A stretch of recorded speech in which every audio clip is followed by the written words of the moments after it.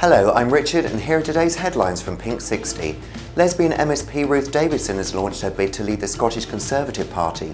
A former BBC journalist, she is said to be Tory leader David Cameron's preferred choice for the job and has been praised for her charisma. 3 gay men have been attacked in the US state of Utah in the last 2 weeks. LGBT community activist Eric Ethington told the Salt Lake Tribune, "This is what happens when our local government refuse to take the problems in our state seriously." Ahead of the 10th anniversary of the 9/11 terrorist attacks on the United States, Republican member of the Oklahoma House of Representatives Sally Kern has renewed her claim that homosexuality has killed more people in the United States than terrorism.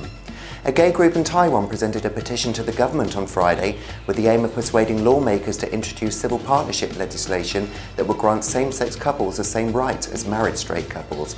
And finally, Jessie J has revealed the full extent of the injury that has kept her off stage this summer, which resulted in a bone transplant in her ankle, but she insists she's now coming back even harder.